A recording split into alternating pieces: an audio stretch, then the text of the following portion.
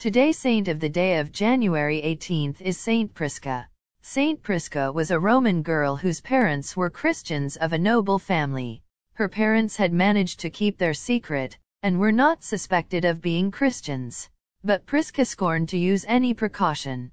She did not fear to tell everyone what she believed and whose cross she followed. So she soon became known as a firm little Christian maiden. And there were people in the city cruel enough and wicked enough to hate even a child Christian and to wish her evil. Very soon Prisca was seized by the guards and brought before the emperor. Claudius the emperor looked at the little maid in surprise to find her so young. And he thought, "Ho, I shall easily make this small Christian change her mind and obey me." And he bade his men take her to the temple of Apollo and make her offer incense to the beautiful god of the silver bow. So they carried her to the top of the Palatine, one of the 7 hills on which Rome was built. They thrust incense into Prisca's hand and bade her throw a few grains into the fire in honor of the beautiful god of the sun.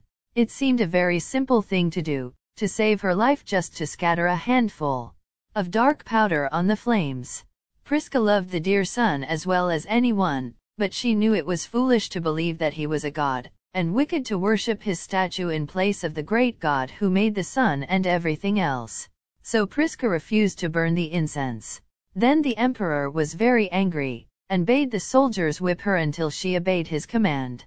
But they could not make her yield by cruelty. Even the hard-hearted Romans who had come to look on admired her bravery and pitied her suffering. The women wept to see her so cruelly treated, and the men cried, "Shame, shame, to torture a little child." And then a beautiful thing happened. Suddenly, a bright, yellow light shone about her, and she appeared to be a little star. The emperor then ordered them to drag Prisca away to prison, and to keep her there for many days. Here she was most unhappy, lonely, and cold and hungry, often wondering what dreadful thing was to happen next. But her heart was always brave, and she was not afraid. After a long time, one morning the guard came for little Prisca. They dragged and tied her into the arena to be torn in pieces by wild beasts. And kneeling down on the sand she made a little prayer, not that she might be saved from the fierce beasts, but that she might have courage to show her Christian bravery and teach a lesson to these fiercer men and women who were looking on. Then the keeper opened the grated door of a den at the end of the arena, and out stalked a great yellow lion. With a dreadful roar he rushed into the center of the circle, and stood there lashing his tail, and flashing his big yellow eyes all about the place. Then suddenly he spied the little girl standing quietly at one side with her hands clasped in front of her, looking at him without fear. And the great beast bent his head and licked her bare feet, and then he crouched down by her side. And this is why the old pictures of Saint Prisca represent her with a lion by her side. She bent her head and no one heard her whisper into his ear, "My good friend, you will not hurt me, I know, for the Lord has closed your mouth, just as he did the mouths of the lions into whose den Daniel was thrown by wicked men. These cruel men will put me to death, but you are kinder than they." And the lion looked up in her face as though he understood, and growled softly. He was quite gentle with her, but when the keeper came towards them he roared and bristled and showed his great teeth, so that for a long time no one dared to come near. But even the lion could not save her from the death which she had no wish to shun. At last they captured him and took him away. Disgusted by his thwarted efforts to dissuade Prisca, the emperors then ordered the guards to lead her away down the road which leads south from the Palatine Hill to the place of execution.